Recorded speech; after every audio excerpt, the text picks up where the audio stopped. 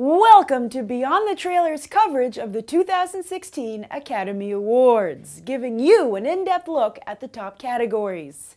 Today, Best Director, where despite surprisingly strong contenders across the board, Alejandro Inarritu seems poised to join that rare club of individuals who have won back-to-back Oscars. Do you think Alejandro is as done a deal as Leo? Be sure to vote in Beyond the Trailers' annual Oscar poll. The link is in the video description. And right now, let's take a look at who could possibly upset an Alejandro win. Lenny Abrahamson, Room.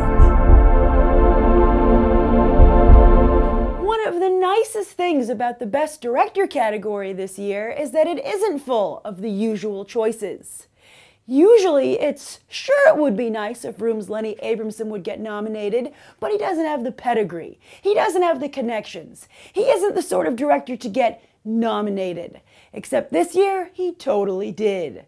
Yes, instead of Sir Ridley Scott and Todd Haynes, and even over a diversity nomination for Ryan Coogler, here's Irish director Abrahamson, whose few films to date have never been recognized by the Academy, the Golden Globes, BAFTA, or even the Indie Gotham or Spirit Awards.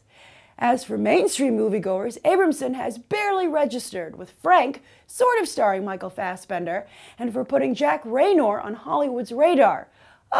So that's why Reynor is on every casting director's shortlists, because up until now, it's been a bit of a mystery. But at the end of the day, there's no mystery as to why Abrahamson made the cut this year. The Academy just loves Room that much. So while Brie Larson is almost guaranteed to win Best Actress, such adoration could lead to another upset, maybe even here. And even if Abrahamson doesn't win, you can bet he's squarely on Hollywood's radar now, reunited with Jack Reynor. Alejandro Inarritu, The Revenant. Wow, the last 2 years have been a meteoric rise for Mexico's Inarritu. He first broke into Hollywood as a typical foreign director, the type actors go to for artistic credibility in between blockbusters, making films lauded by critics but seen by few. And on that note, Inarritu has made many trips to the Oscars, but always as filler. In other words, his films had no chance of winning any major awards, but occasionally took home a craft award or two. But then, Birdman came along, where Inarritu suddenly seemed to click, not just as an artist, but as a businessman. First off, Birdman tapped into Hollywood's growing frustration with the rise of the superhero movie. All the fall awards releases tank at the box office, but Deadpool breaks box office records?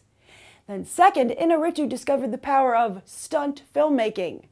Done all in what seemed like one long take, Birdman went on to win Best Picture, Best Director, Best Screenplay, and Best Cinematography.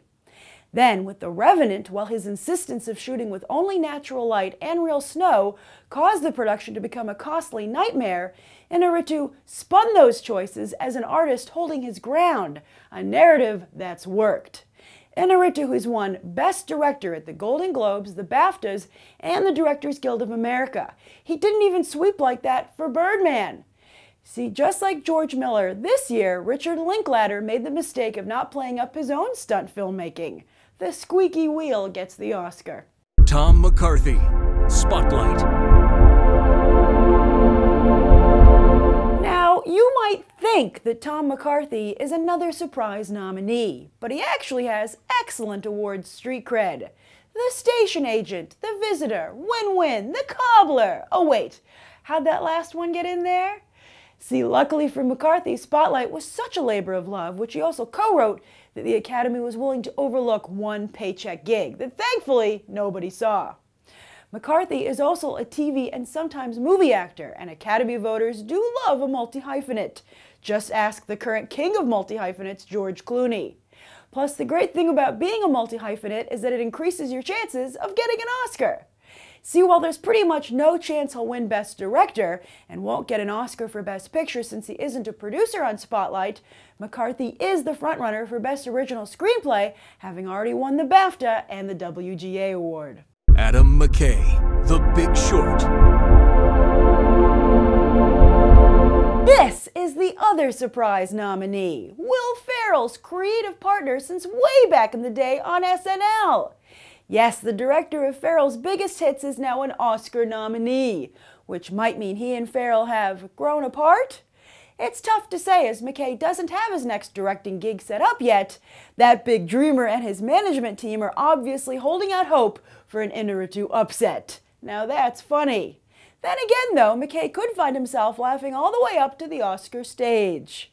See, The Big Short isn't a frontrunner in any of the major categories, with only a slim chance it could take Best Picture. Both Spotlight and The Revenant have stronger claims to that title right now.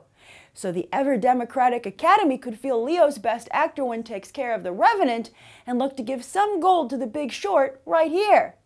But even if McKay doesn't win, which again he likely won't, to be an Oscar-nominated director is going to take his career to a whole new level. It would be nice if he could take Farrell with him, but just remember what happened when Nick Pizzolatto cast Pal Vince Vaughn in True Detective Season 2.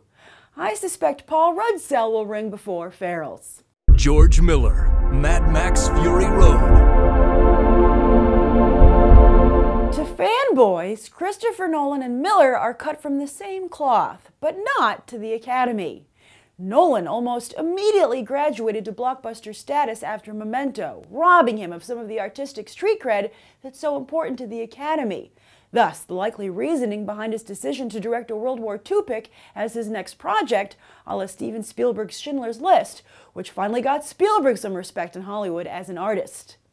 But Miller's eclectic resume, seemingly devoid of concern for box office success, despite astounding box office success, has enchanted Academy voters with Lorenzo's Oil, Babe, and Happy Feet, the latter for which he actually won Best Animated Feature in 2007. So Academy voters, contemporaries of Miller, are likely impressed not just with Miller's experimentation, but also his ability to reinvent himself, keeping his career alive. But thriving? As fanboys have moved their allegiance to Star Wars and now Deadpool, and even The Revenant thanks to Leo, Miller's Mad Max Fury Road suddenly seems forgotten. And instead of excitedly talking about planned sequels like he was right after Mad Max Fury Road's release, suddenly he's saying he's too tired to revisit the material right now. Yes, fanboys and the industry, casting his work aside, seems to have broken Miller, and while a win here or for Best Picture could maybe make him rise like the Phoenix, neither is likely to happen. And those are the 2016 nominees for Best Director. Be sure to leave your comments down below, as well as vote in Beyond the Trailer's annual Oscar poll via the link in the video description. I'm Grace Randolph, and I hope you'll check out the rest of BTT's Oscar coverage right now.